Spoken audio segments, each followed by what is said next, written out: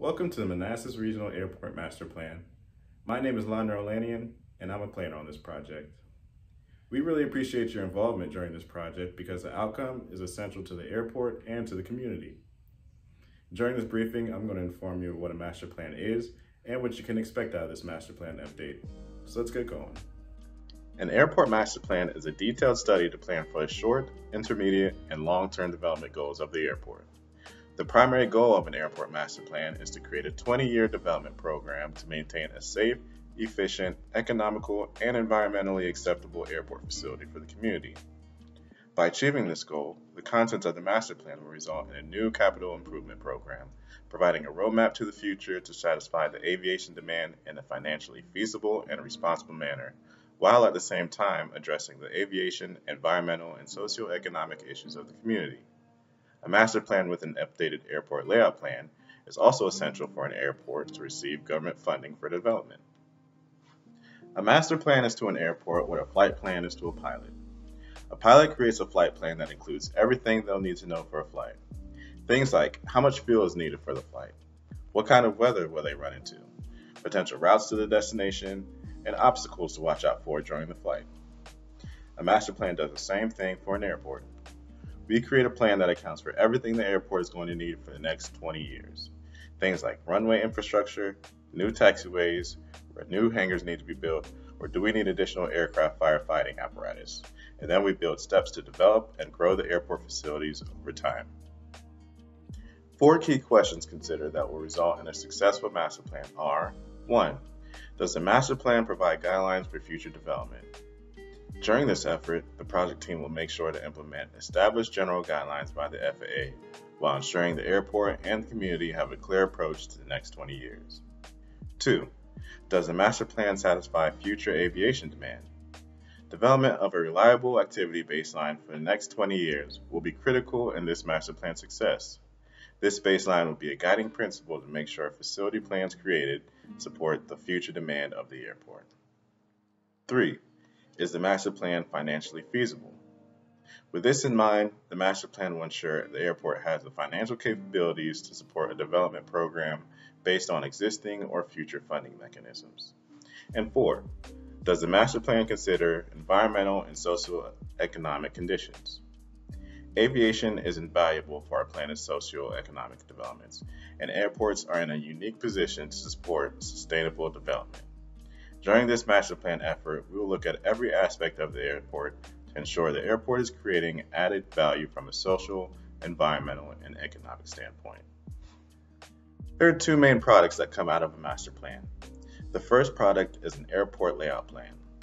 The airport layout plan is a set of drawings providing a conceptual representation of the long-term development of the airport. It graphically displays the concept and reports the data and logic upon which the plan is based. The plans are prepared to support the modernization of the existing airport and development plans over the next 20 years. The second product is a technical report. Included in the technical report is an aviation activity forecast, inventory and facility requirements, development alternatives, an implementation plan, and finally the airport layout plan. The FAA must review and approve the aviation activity forecast and the airport layout plan before the master planning process is complete. These reports will be provided to you and published on the Airport Master Plan website. Our approach to master planning focuses on identifying social concerns, operating policies, and responsible action that will achieve a long-term sustainable airport development. This graphic best describes our approach. The inner circle is the traditional facilities master plan, reviewing aviation demand, and deciding how to accommodate it long-term. This would be done under a financial framework, the third concentric circle identified as financial stability. This is described best as planning and financing are one. Within this ring, funding capacity is evaluated and opportunities to reduce expenses and increase aeronautical and non-aeronautical revenues are explored. All of this would be done under the 4 pillars of sustainability, which are 1. Economic viability, 2. Operational efficiency, 3. Natural resource conservation, and 4. Social responsibility. This would be the 4th concentric circle. The fifth concentric circle is community engagement and demonstrates that the airport is part of the broader community and the public's input is vital for success throughout the project lifecycle.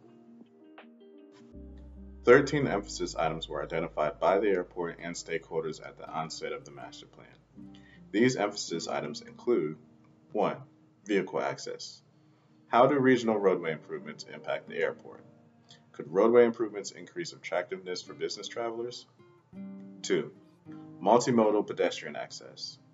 How does the VRE expansion project at Broad Run Station and other transportation plans impact the airport? 3. Terminal area. A detailed review of the terminal area and nearby facilities will be completed to determine the highest and best land use for this area. 4. FBO expansion.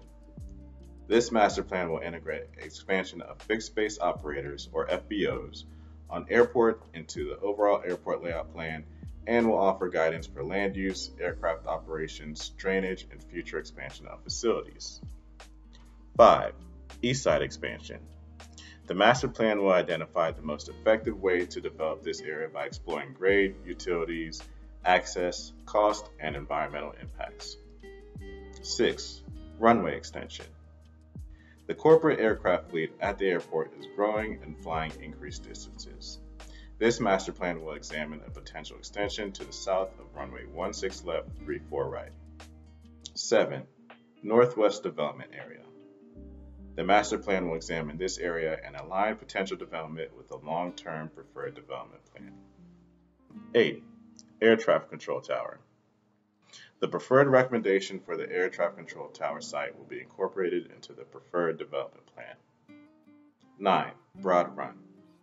A comprehensive assessment of the creek will be done and will explore the ability to alleviate some of the environmental impacts to the east side expansion area. 10. Southwest expansion. This master plan will examine the potential acquisition of privately owned, undeveloped land located in Prince William County to convert the land use for future aeronautical development. 11. Land use review. A comprehensive review of existing and future land uses will be examined in this master plan. 12. Airport layout plan. A new airport layout plan is a necessary element of the master plan. As part of this airport layout plan, new imagery, safety critical planometrics, obstruction survey, and updated Exhibit A will be completed. And 13, sustainability plan. The master planning process will provide an opportunity to examine and improve on processes, including resilience and risk management and reduction in energy and water use. This project is anticipated to take just under 2 years from start to finish.